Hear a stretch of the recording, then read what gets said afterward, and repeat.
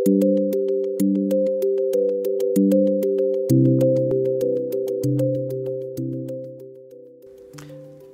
edge acrylic painting is a technique that began in the west coast of America in the late 60s. It's important to mix the paints to the right consistency, somewhere between single and double crim.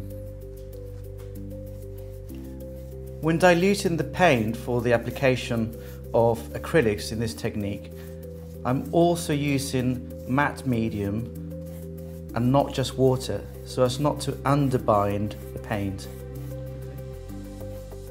I've also added a few drops of flow aid to the water that I'm diluting the paint with. In this example, I've used 2 layers of Winston & Newton professional acrylic.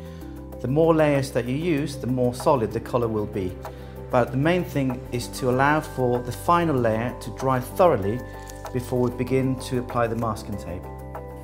When you apply the masking tape, make sure to apply even pressure all along the edge.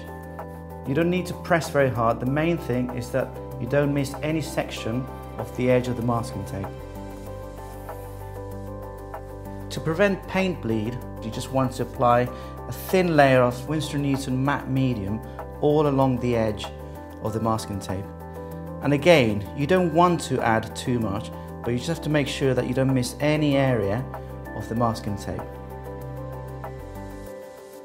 Once the first layer of colour has dried, I'm applying a second colour.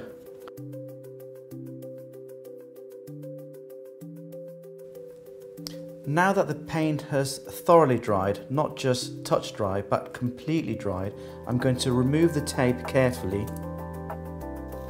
And what sometimes helps is also to do this at a very acute angle rather than pulling upwards. And you should end up with a clean hard edge. There you are, hard edge painting with acrylics.